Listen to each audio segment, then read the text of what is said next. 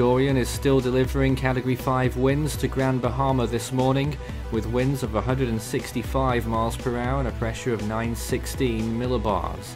At 9 AM Eastern Time, it was 26.8 degrees north, 78.3 west. On the CDPS scale, still the conditions are extreme.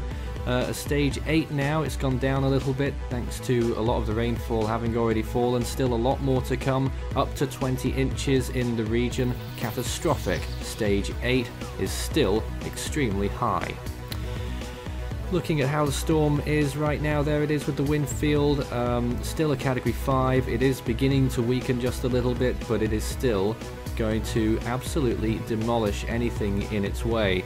It's 28 miles from Freeport, which will be experiencing hurricane conditions, 109 miles from West Palm Beach, 132 from Fort Pierce, 224 from Orlando, and 320 from Jacksonville. Tropical storm force winds are beginning to occur along the coast of Florida at this time. Hurricane warning in effect for Grand Bahama, the Abacus Islands, Jupiter Inlet to the Volusia Brevad Line. Hurricane watch all the way up to St. Mary's River. Tropical storm watches and warnings also in effect further south. A storm surge warning in effect from Lantana to the Volusia Brevad Line, and a storm surge watch all the way up to St. Mary's River as well. And on the southern side down to Deerfield Beach, which is where that tropical storm warning begins.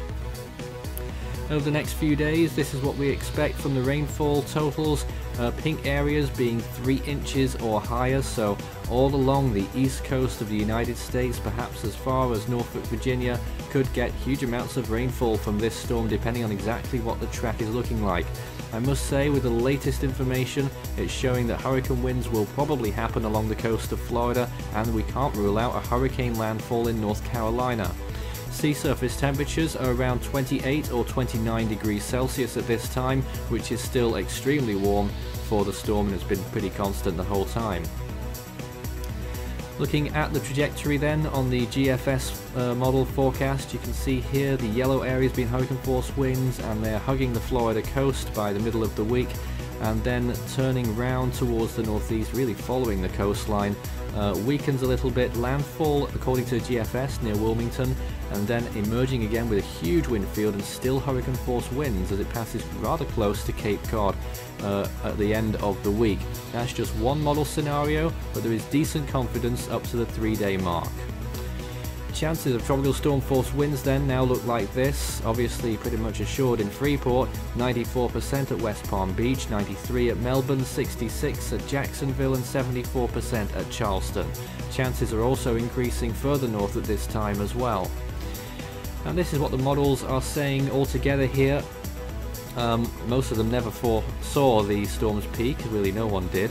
But weakening is now expected according to all the models, and that's what we are observing on satellite imagery. Wind shear is low to moderate still, around 10 to 15 knots. It will rise sharply by the later part of this week. Sea surface temperatures remaining warm, they'll cool down later, only not until Wednesday or Thursday.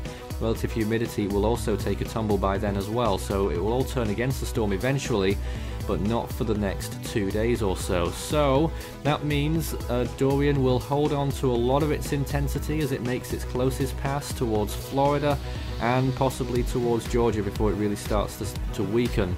It is starting. The latest cloud top imagery on the infrared is showing some marked decreases in cloud top heights, especially on the northwestern side. The eye is starting to get a little bit more lopsided in the last few frames.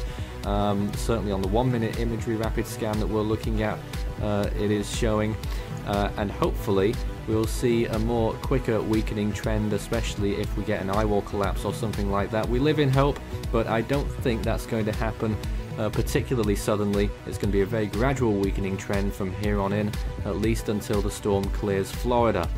That's all for now. Force 13's running live coverage all day today, just like the last 2 days as well. You can follow Force 13's outlets, the website force13.com. You can also find our YouTube channel. If you're not there already, you may well be. Good chance of that. Subscribe if you haven't. You can also find our Facebook page, search Force 13 all in text, and our Twitter handle. It's @Force13 on there.